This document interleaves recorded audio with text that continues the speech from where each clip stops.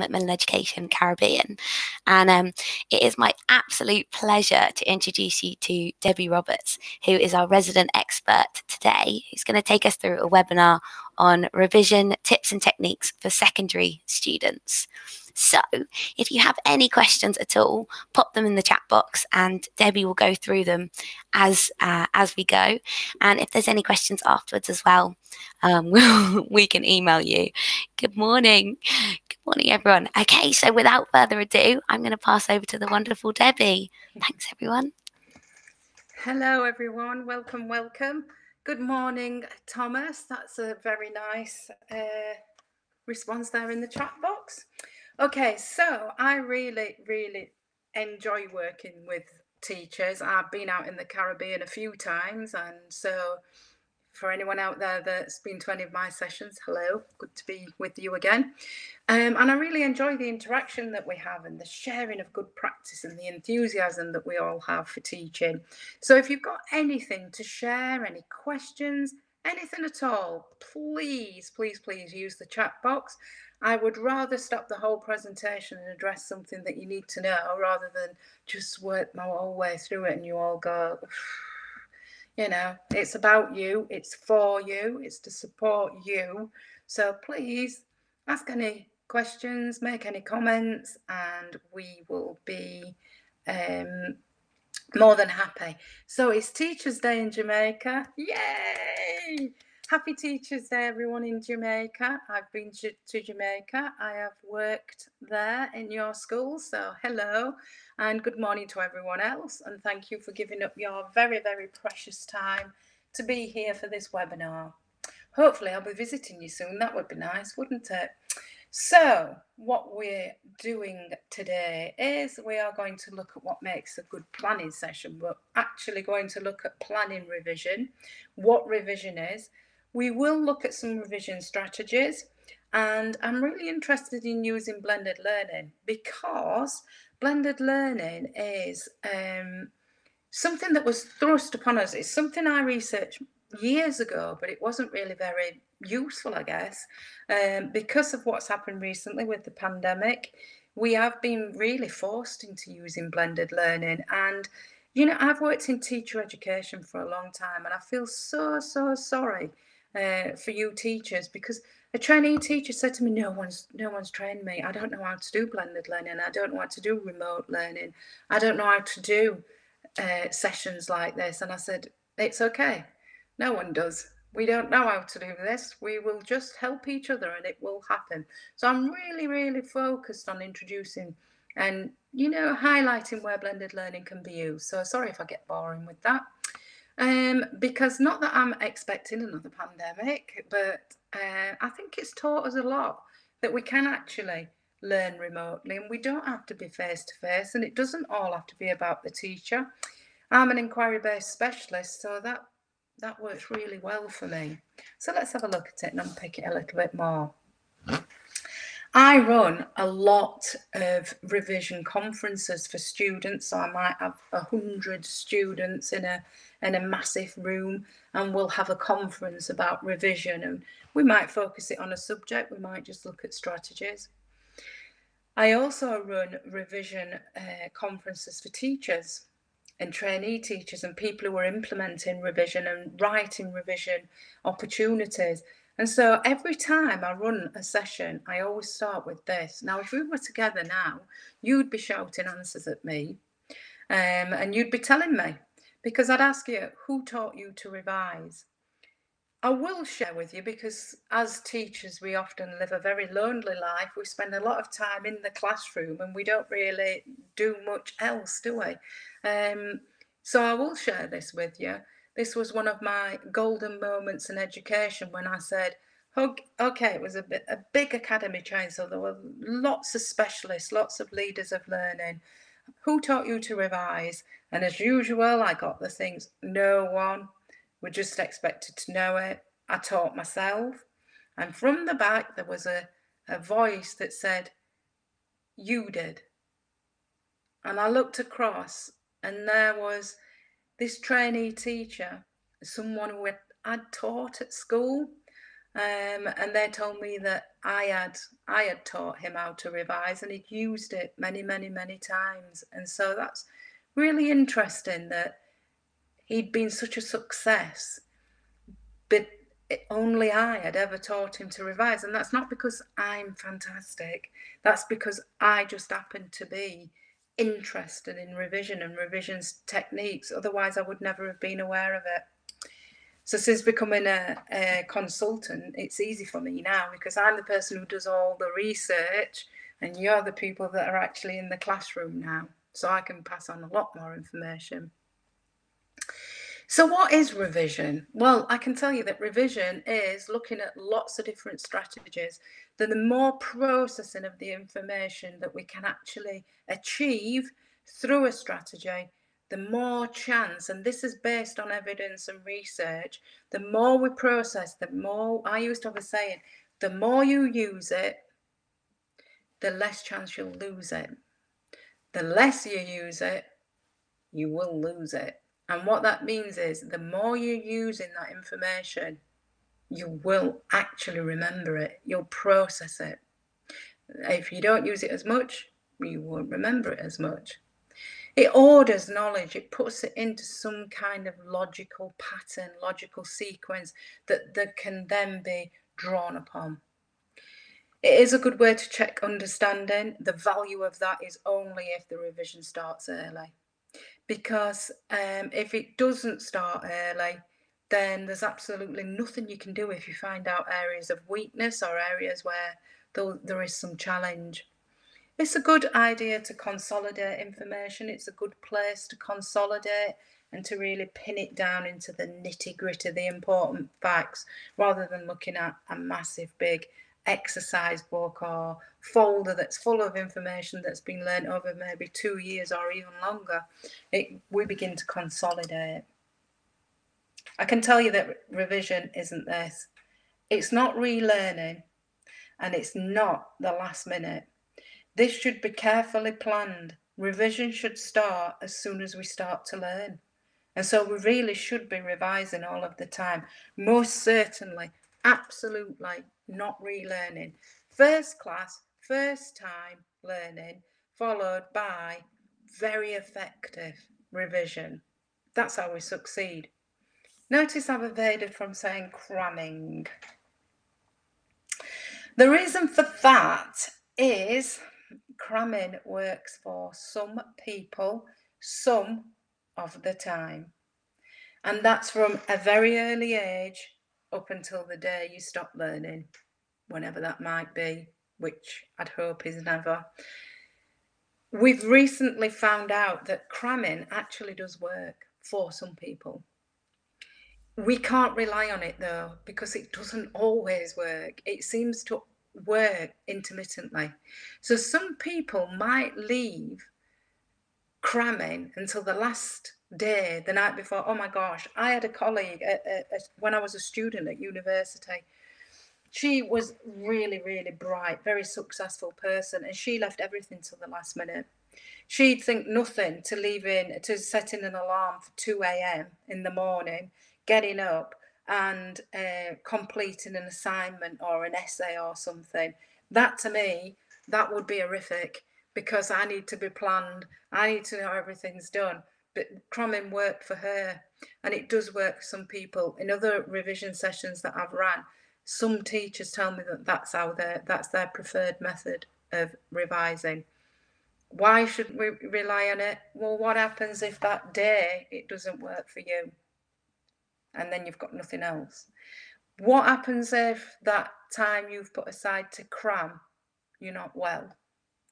What happens if all your notes are kept on the internet and the internet's down? That's why we can't rely on it. It's great if it works for you, but I always leave it till last because I am aware of it, but I personally wouldn't recommend it. We need to tell our students to get up early, rise early. Good luck with that one. I've worked with lots and lots and lots of teenagers, and when I used to say, you need to get up early in the morning, I can't do that, it doesn't work for me. So good luck with that. But actually, we now know that the way that the brain works, we do absorb facts easier in the morning. Why?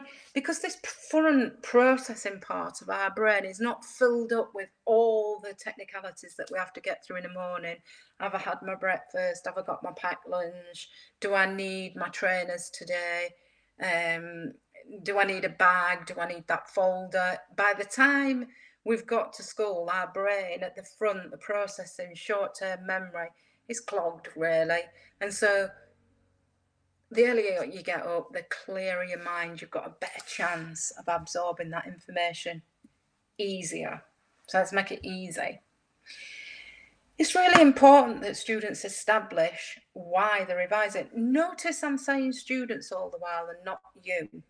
Revision is not your responsibility. It is the responsibility of the student. You need to guide, you need to teach them strategies, you need to tell them when it's a good time to revise, you need to remind them of the date because many students do not manage time very well. So that's your responsibility if you want your students to get good results. But actually, it's theirs. They need to take ownership of their revision. So they need to know why are you revising? Are you revising for a test? Is it for what kind of test is it? Is it an end of year? Is it a final test? Is it, how long is the test? How many questions are there? What kind of questions are they? Are they multi-choice? Are they long answers? Are they multi-faceted, multi-part questions? Is it an essay? Is it a practical? They need to know this. By them finding out the answers to these questions, they're actually preparing themselves for the exam. And so it's all about processing information. The more they process it, the more they'll remember. Do it now. Do it now. Don't leave revision until the exam season. That won't work. Because whatever you're teaching, everyone else is teaching something that's equally important. Start revising when they learn. I observed a school that had adopted a technique that I wasn't very sure about when I first read about it. So what they did, they learn a topic, and then whilst learning the next topic, they went back and reviewed and revised the first topic. As a scientist, that made me twitch. And it made me twitch because I thought, what about the times when they're learning about cells, biological cells, and then they might move on to electricity? How confusing is that? So I actually observed a lesson with those topics in mind. And actually what I realised was, by seeing the topics together, by seeing biological cells and seeing cells in electricity, it kind of separated them. Whereas I thought it had confused them. And it didn't. It pulled them apart. And they were able to see that cells mean two different things. And so it does work. It takes a lot of planning, takes a lot of confidence, and you need to start it early. So I encourage primary school teachers to use this strategy so that when they get into secondary, they're already familiar with it and it's not unusual, and they're not adapting a new technique while they're preparing for probably more important assessment, shall we say. It encourages children and students to review and reflect at the end of each section. In my view, if you plan to pass, you've got to prepare a revision plan. This revision plan should be shared by all interested parties. So you need to be involved as a teacher. The parents, people at home need to be involved. Their study buddies, the people that they'll be revising with, need to be involved. They need to see this plan. Why? Someone once said to me, so that parents can say, you haven't done that. Now, if parents and teachers are saying to students, you haven't done that, you're behind, what does that say to the student? I'm going to fail. And that's not really very helpful, is it? What we need to say is, you've shared this plan with everyone. You're accountable. This gives you some accountability. I've had a look at this and I think it's doable. It doesn't clash with anything else. It's not at a time when you're playing soccer.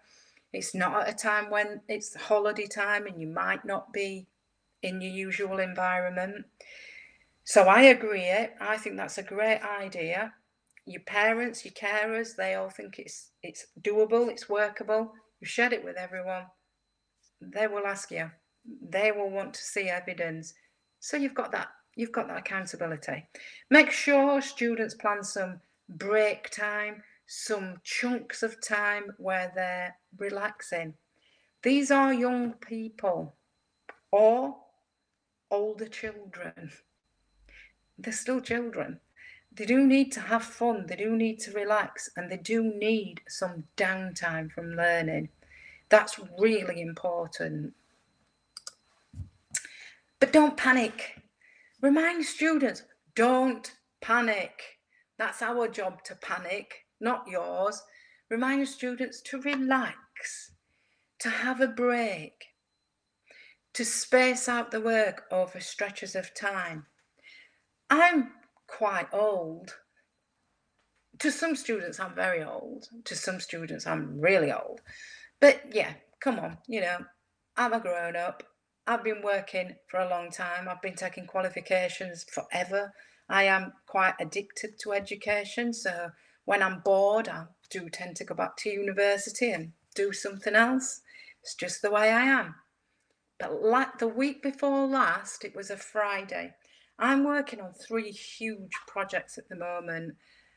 One of them very exciting, and I hope that one day it will help your students. But anyway, so it's really busy at the minute and I'm up against it for deadlines and things. And so I've been working 17-hour days, which is not unusual for you teachers. I do know how you work, but I've been doing that 7 days a week for quite some time now. And this particular day, I was actually forcing myself to write more and more and more. You can have a break when you've written this. You can have a break when you've done that. You can't stop today until you've finished this. And it was getting really hard. I had backache. My hands were so swollen that I had to buy a new keyboard, a really, really big one with really, really big keys, because my fingers were so swollen that the keyboard that I normally use, I was pressing 2 keys at a time. So it was really bad. I was in pain. And it got so bad that I thought, you know what, I need to stop. And normally I'd walk away and sit somewhere different, but I knew I needed to lay down. Never done that before in my life. And I went away and I laid down. And I laid down for 10 minutes. 10 minutes. And I got up and I thought, yes, here we go again, ready to go. And I thought, oh my gosh, I have just learned a very valuable lesson. Let's pass this on to our students. Take yourself away from the study area. Don't just switch your computer onto something else. Don't just pick another book up. Don't just go and sit in a different chair. Take yourself away. And that time, that invested time, will pay itself back tenfold. It really will. And I've known the research, but it wasn't till the other day that I actually put it into practice. And now it's my goal. Remove all distractions. Teenagers are very easily distracted. Teenagers tend to look for distraction, and we know this through observing them. Tell them to set up an area, and I know that we don't all live in mansions, but try to set up an area, even if it's the corner of a room, where they will not be distracted, where no one's watching TV, no one's playing on a console or some type, no one's calling you, texting you. Somewhere where you're completely away from all distractions and focus, because that focused time will be valuable. Make sure you've got everything. Tell them, make sure you've got a spare pen, spare piece of paper. Make sure they've got everything that they need. Sit down and plan to revise. So what do they need to know? Okay, so I've worked with these concept maps for some time with students, especially with older students, because if you give them a folder and they pick it up, they tend to go, oh, I've got to learn all that in 6 weeks. I can't do that. Give them something like this, which is a concept map, and it literally does take up on the page about what, that A5 maybe, if that. Look at how much information's on there. Not much. What it does is it breaks it down into doable information, and it can be digested from a glance, at a glance. It's visual and it's graphical, so it appeals to the lots of ways that different people process information. If they prepare these themselves, they're very valuable because they've processed a lot of information to actually consolidate it into the concept map. So they're already revising while they're actually gathering the information together. The downside of it is, what happens if they miss something key? We know through research, and not just students, through adults as well, we tend to ignore what we find challenging. We tend to ignore the very bit that we should be revising. And that's the danger, that students will miss things, whether it be consciously or subconsciously, and it usually is the important bit. If you plan the concept maps, then yeah, they've missed out that first little bit of processing information. But they know that that concept map includes everything that they need to know. And so there's pluses and negatives to both there. You can download loads of templates for concept maps, and there are lots of useful resources where you can access blank concept maps, lots of different types, some that just use circles, some that use different shapes like this, some are bigger, some are smaller. You can find the ones that work for you and work for your students. There are lots online, really. I did this, I downloaded this. It's easy to find. And you, as I said, you can do these, or you can provide a blank one for your students, tell them the different areas, ask them to look at the learning objectives, the keywords, to help them to understand what they need to revise. They can use this as a tick box. Yep, I'm okay with that. You really okay with that? Let's look at an exam question. Right. This is really important. This is a self-checker that is from a revision guide. There are lots of revision resources out there. Find one that you trust and you can rely on, and encourage students to use the same, or one that suits them for whatever reason. This is a good way where students can actually look at the milestones, so they're ticking off. Now, we all know that keeping lists gives us confidence. We know that psychologists tell us that if we keep lists, even as adults, and we tick things off the list on a daily basis, Charlie and I have just had a conversation about this, our lists seem to get bigger and bigger, and I bet yours do as well as teachers. But these are great because students can look at those objectives that are taken from the curriculum and they can say, yes, I'm okay with that. Maybe. No, definitely not. They can then do a bit of revision and they can go back and say, well, do you know that? No, it's now a maybe. I'm building confidence, and let's applaud that. Well done. You've done so well. You've gone from I cannot do this. Yeah. Can you see that by doing that, even if it's tiny, we're building confidence, we're increasing. Confidence is the thing that gets students through exams sometimes. Recent research that I have read tells us that when a student comes out of some kind of assessment and we say, how did you get on? As a teacher, what do you think they say? Do you think they overinflate, or do you think they underinflate? I'm a really experienced teacher, and I'll be honest, I thought they underinflated. I've worked with lots of students who've gone, oh, miss, I can't do this. Oh, miss, I'm stupid. The terrible things I've heard students say. And I thought, no, you're not. Come on, let's get a bit of confidence. The research tells us students overinflate. They come out of an assessment. How well did you do? Fantastic. Did really well. Did you answer question 4? I did. How well have you done overall? Oh, I didn't really well. I've passed, I know I have. And then it comes to it, we look at the exam papers and it's overinflated. So be mindful of that when you're looking at these things that are self-check. Self-checks are great, but take them with a pinch of salt, I guess.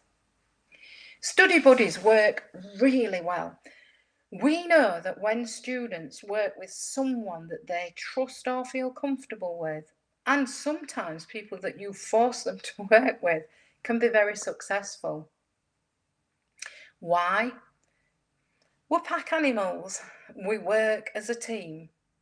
That's a genetic fact for us. We work as a team. I run lots and lots and lots of different training sessions, workshops. I run lots of drop-in centres and things like that. I once was running this huge conference and I was stood at the back because I was going to be introduced by someone. I was stood at the back, and when I was at the back, I was observing. These were all qualified teachers. I was observing the qualified teachers as they walked into the room. I'm sure you will have seen this. You see someone come in and they look around, and then they see someone and they shoot off and they sit down. And I used to think, gosh, everybody knows everybody. And I once went up to a teacher that I'd just watched do that, and I said, do you know each other? Yeah, a little bit. Do you work together? Oh, no. Oh, how do you know each other? I think we were on a training course about 4 years ago. And I thought, gosh, they don't know each other at all, really. But what we know is that we feel more comfortable working with people, even if we only slightly know them, and we work better and we feel more confident. So let's utilize that, set up buddy systems. It helps students gain confidence in the work. They work together, so they're supporting each other. There's less stress, there's less anxiety. Find people that they can work with, though. How many times as teachers have we said, find a partner, and they go with the one person that we know they will not work with? They'll have a great time and they'll enjoy themselves, but they won't work. And so be conscious of that and encourage children, students to work with someone that where the time will be constructive. It works well if it's someone who lives close to them, if these are students that are conscientious enough to work outside school and work towards that revision plan. They can use key vocabulary. They talk to each other. They communicate with each other. They can use the vocabulary in context. And so they begin to become more confident in what the words actually mean. They're not copying definitions from a book. They're actually using language. I have a big thing about this, and that's because I've got a master's in students who learn in English as an additional language. And what that taught me is that the way that we understand language. Why is that important to me? Because modern curriculum has very, very, very complex and very, very extensive vocabulary that students really do need to understand in order to access questions in an exam and be able to answer them appropriately. And as this is a revision session, it's kind of important that they can do that. I used to keep glossaries where children used to get a book, an exercise book, write letters of the alphabet in it. When they came across a word, a keyword, they used to write the keyword, write their own definition. I'd collect them in and check them. Thought it was a great idea because we should define our own words once we're experienced, once we understand them. And I thought that's what we were doing until I looked at the word producer. And the definition said, a person who makes TV programs.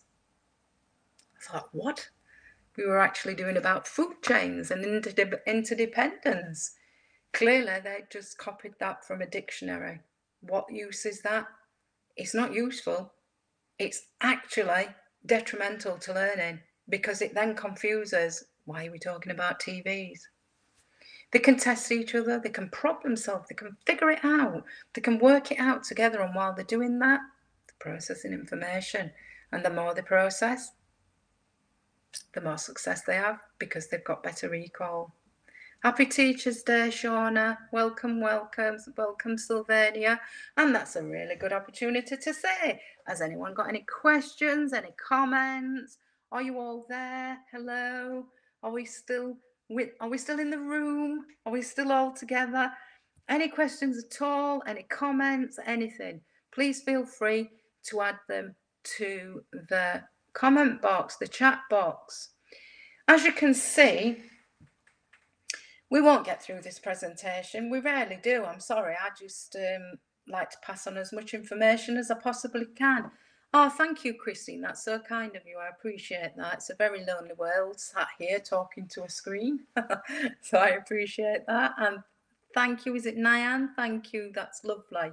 Great to be with you all and able to pass on comments. And as I said, you know, if we don't get through this presentation, that's absolutely fine. I teach revision conferences over weeks and weeks and weeks, not an hour. And so you will get a copy of it, or you do normally. I can't imagine why you would not. I'm sure Charlie will confirm that.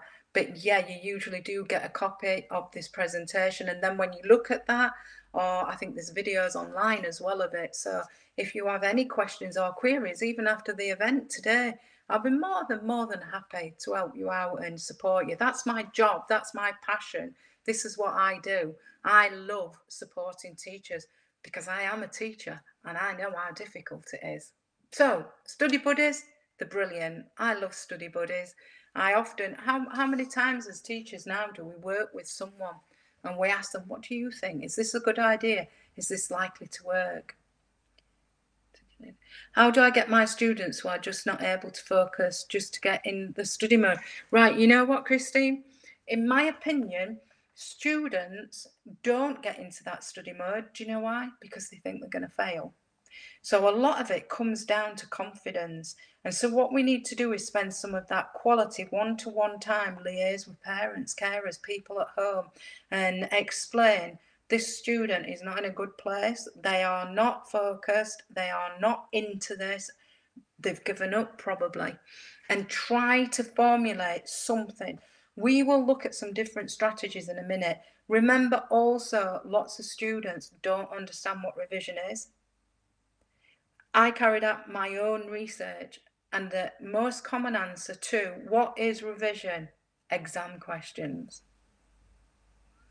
No, it's not that at all. Exam questions are a big part of it, but they're not the only part.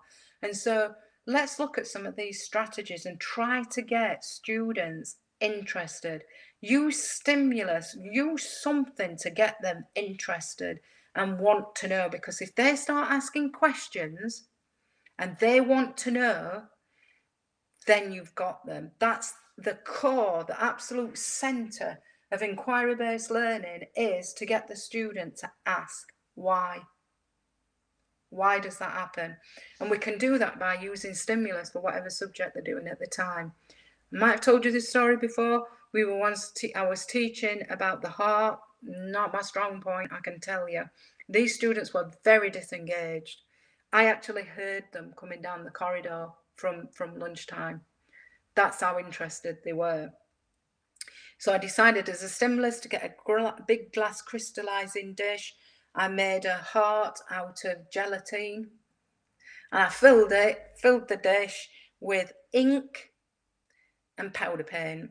Seemed like a great idea at the time. How naive could I have been? When I heard the noise, shocked me a little bit. I dropped the crystallizing dish. It was summertime in the UK, very rare. I had bare legs, flip-flops, not a good idea in a science room anyway. And I dropped the crystallizing dish. It splashed all over my skin. The more I rubbed my skin, the more it became visible. The students came in. I thought, well, that's it. This lesson's a disaster. And then, oh, Miss, what have you done? There's blood everywhere. Oh my gosh, there's blood everywhere. And there's a heart under the table. She has murdered someone. She must have. Or she's killed an animal. There's blood, and on it went. But at the end of the day, they wanted to know where the blood came from, why there was a heart on the floor, and why I was covered in blood. So already they were asking me questions about what led to the heart. And it was actually a brilliant lesson for a lot of students who were not engaged in education at all and seriously not interested in the human heart. But by the end of the lesson, they were. The result of that was they actually looked forward to coming to the next lesson because they thought it would be something of the same, which meant that they came into the lesson with a completely different approach to learning. Yeah, what are we doing today? What are we learning about? And yes, it was a noisy learning environment, but it was a learning environment. Don't throw blood everywhere, but think about what actually gets them interested. Teenagers, usually the more gory, the more disgusting, the better. Okay, so I've already talked a little bit about glossaries, and we are rapidly rushing through this webinar at the moment. I hope you're all okay out there. I hope you're all getting something from this. Okay, when we're talking about definitions, I did have something. Oh yeah, I have got something actually. This is something I used for a primary revision session the other day. About definitions. Keywords are really important that they understand them. But some students really found it difficult to write a definition or to actually understand these definitions. So I said to them, what does it mean to you? Well, it means this, this, and this. And so what they actually did was make these definition plates and what the words mean to them. And yeah, these are primary, okay? But I think in here, I think that one was a secondary one, lower secondary. We were doing about time and SI units and the importance of SI units, and they went away and made that. In primary, they need to do about children and how they grow up into people that look similar or might look a bit different. Growing plants, that's actually a secondary school one, lower secondary. Very simple, very primitive. But for them, it's differentiated between a flowering plant and a non-flowering plant. You can just see the non-flowering plant there. They put it on an elastic and hung it in the window so that every time the breeze blew, it bounced around and they looked at it. Whatever works, whatever works. They need to eat well. We need to educate them. They cannot go into an exam. I'm nervous, so I haven't eaten anything. I'm nervous, so I haven't drunk anything. I'm worried that I might need to use the toilet, the bathroom during the exam, so I haven't drunk anything today. No, we need to hydrate and we need to feed our brains. A banana, I used to say to my students, have you had a banana and a glass of milk? They used to go, oh, miss, yeah, we get it. But at the end of the day, they used to make sure that they'd had something to eat and they were hydrated, even though they were fed up and tired of hearing me say that. Revision cards are brilliant. You have to consolidate the information. You have to read everything. You have to read it so well that you understand it so well, and then you get it onto a revision card. These can be used like flashcards that we used to use to learn language at a much earlier age. And working with a revision buddy, they can share the making of the revision cards and they can amend them, add to them, take things away, and they can test each other with them. So whilst I was doing this, you can get, you know, the keychain, the key rings, you can get them, punch a hole in the corner, thread the keychain through, oh yeah, as it is in the picture there, and then they can actually flick through and work through it. This is my revision card set when I was doing chemistry. I found this, I've recently moved and I actually found this. This is actually an original. There you are. I had a kind teacher who used to print things out for me. But yeah, that's the worrying thing is it's not used very much, is it? Unlike one of my students who was doing business and computing and used these revision cards, you can see that he really did use them. He's drawn diagrams and pictures that mean nothing to me because I've never studied this subject area. And then he's gone through and consolidated even further by highlighting certain parts of it, as students do, some parts highlighted more than others, and lots of diagrams and things that obviously would help him. I asked him the other day if I could use this on this webinar, and he said, don't be ridiculous. but he won't know, will he? So they are really good, but just a word of caution there. They're good at consolidating information. They're good at looking at a small amount of information that for your students that are a bit disengaged, don't want to look at a massive piece of paper. They're just looking at that tiny bit. Good for that. Highlighters. Okay. I've always used highlighters. I used to have, in one of these webinars, I went, oh, I've got a box of highlighters, love. And since then, I've done some research. Some highlighters were researched at a university that I worked at, so I was quite privy to some of the information. I don't think it's been published.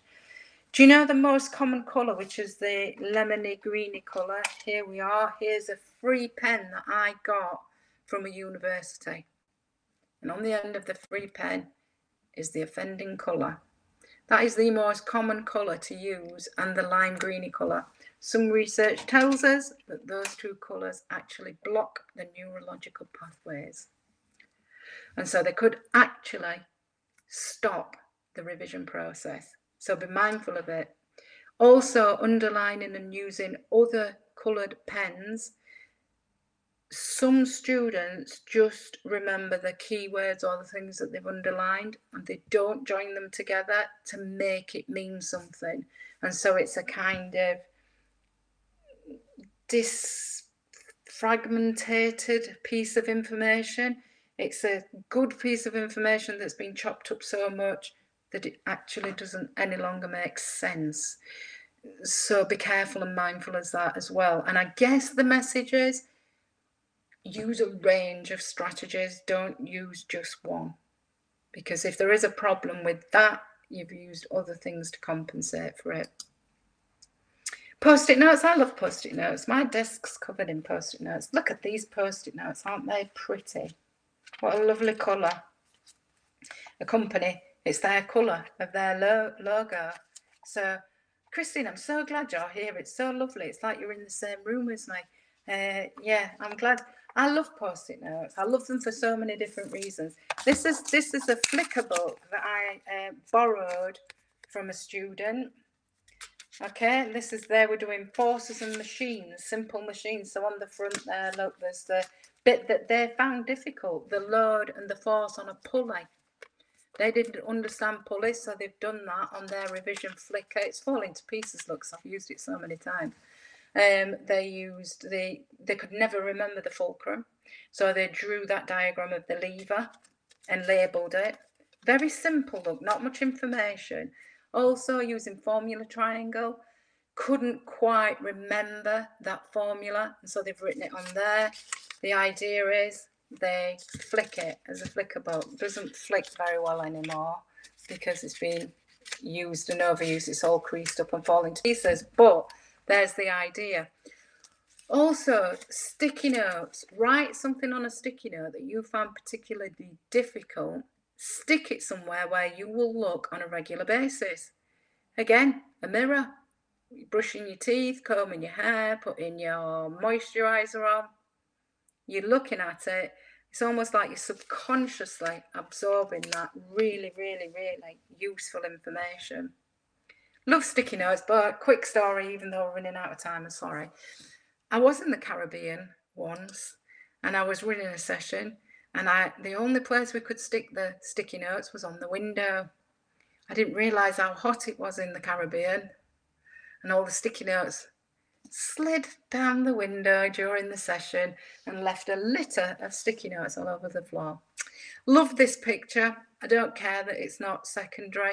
I just love it. It just makes me smile every time I see it. So, make up a silly song. This is a silly song that a student made up for me, and they do sing it to a tune. It's something like, I was walking down the road and I really felt the force. Was it friction? Was it up thrust? And on it went. You get the gist of it. It's funny. It's good fun. Something that they can work with a study buddy in the classroom. Right, mnemonics are okay, aren't they? But they don't always work. They work really well for remembering the order of the planets, for example, but sometimes you wonder if it's worth the effort. I guess if it's something that you're finding challenging, then it's got to be worth the effort. If it works for you, that's the key thing. I love this. I remember teaching my own children to read using look, cover, spell, check. I don't know if you remember that, but I remember using this technique. This is an extension of it, really, for children that are learning much more information. So what they do is they put their hand over something relevant that they're revising in the textbook or the notebook, and they read as much as the hand. So they almost make a mental line, and they read as much of that information that can fit under their hand. They then recall what they've just read, and they retell it to their study buddy or their partner, their revision buddy, person sat next to them. They cover it up with their hand, look at it like that so the other person can't read it. When they're filling the information back, not word for word, just the context of it, they then check it and say, well, you've missed this fact out, you've missed that fact out, let's try it again. The beauty of that is the student who's remembering the information is processing that information. By delivering it back, they're processing it again. The person, the partner who's testing, if you like, they're reading the information, so they're processing the information. They're then listening to what the other person's saying and deciding if what they've said is actually on there, or have they said everything that's important on there. So they're processing, and again, they will hold a discussion. So they're processing it again. So that processing of information is increased massively. Pause for a second. Remind students they are not alone. This is not a competition. This is a team effort. Ask them to list the people in their team. Who did they share their revision timetable with? Their teacher, their study buddy, their partner, the people at home, parents, carers, whoever they shared their revision timetable with is likely to be part of their team. It's a team effort. Remind them that they can ask for help. I'm not coping very well with this. I'm not sleeping. I feel anxious. I'm worried. I'm nervous. And remind them to talk to someone, because we now know that lots of students are feeling very, very anxious. They always do at revision time. This year, increasingly so. I was speaking to a university student the other day, and the stress, worry, anxiety that they'd put themselves under was unbelievable. Because all they kept saying was, I need to catch up, I need to catch up, I need to catch up. I said, who are you catching up to? Well, everybody else. I said, why? Because is there only you that's been in the pandemic? Is there only your school that's been closed? It's affected everyone.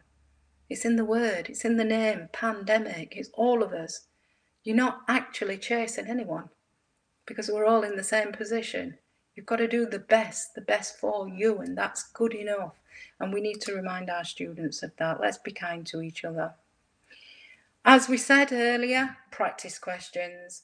Oh, thank you, Shauna. Very kind of you. I'm glad this information is working for you. That's great. That's what it's all about. Practice questions, there's a time and a place for practice questions. It does help with time management. It helps with understanding what the format of the exam will look like. It builds confidence because they become more and more familiar with an exam paper, with the type of questions, with using graphs, using charts, whatever is in the exam that you will be using. But don't forget the answers. Absolutely no point in sitting. I have observed lessons where the students come in and they say exam paper. Next lesson, they get a marked exam paper back and another exam paper. No point at all. The information, the important bit is actually going over the answers, discussing them. But why did you put that? What made you think that? You misread the question. Look, read the question again. It didn't actually ask for that. Okay, so why did you say that? Because you didn't understand it. That's the bit you need to be focusing on then. That's the bit you need to go and revise. Look, try and look at page 23. That will help you with that question in future. That's the point. That's the point of the exam questions. Now, if we were together now, I would have already said to you, What do you think is the proven, all of the research tells us, what do you think is the most effective revision strategy? It's easy now for you to say, well, I would say quick quizzes. Yes, quick quizzes, whatever age group, is the most effective type of revision. And most students really enjoy it if it's done right. There are different ways to do it. So individuals or study buddies or groups could write a question based on a topic that you are directing. So we're all looking at mechanics this week. So you all need to write a question that's based on one of the objectives. Or your team are addressing this objective, you're addressing that keyword. Write a question as an individual, your group, your team, with your partner. And then write the answer that you're looking for. Then look back at the question. Does that really answer that question? Is that really addressing the objective, the keyword that you've been given? When you're happy, you give the question to the quiz master, which will probably be you.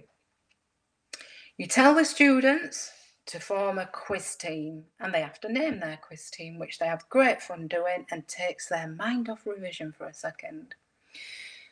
You then tell the teams you will get 1 point, 2 points, whatever you decide, per question that you've answered correctly, but you can't answer your own question.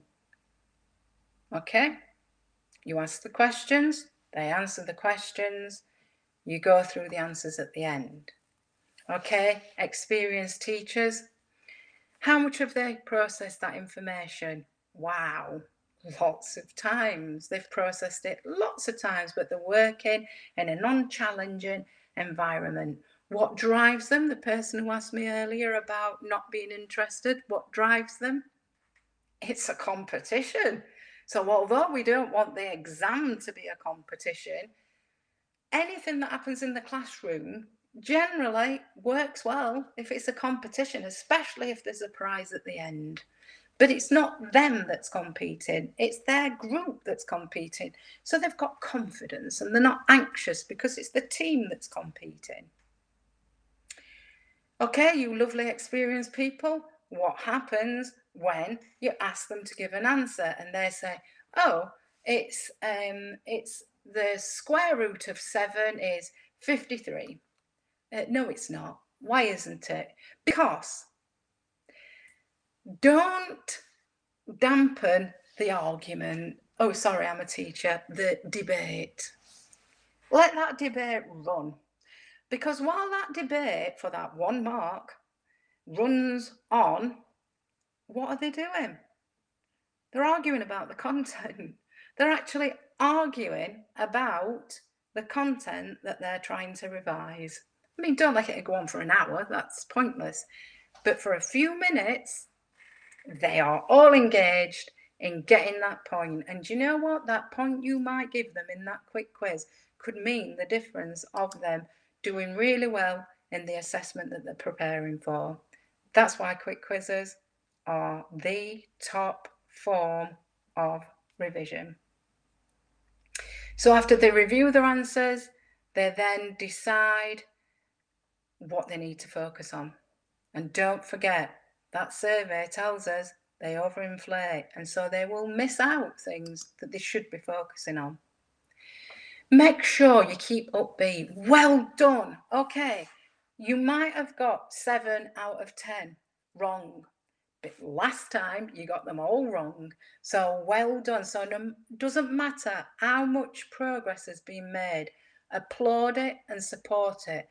And remember, the ones that are disengaged, the ones that are not interested, are the ones that are probably really anxious and not very confident, even though they don't come across like that.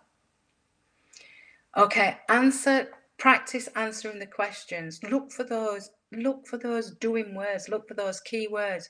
Choose, describe, suggest. I once spoke to a student, she said, I didn't answer question 29. I said, why? So it said discuss. And the lady at the front said we couldn't speak.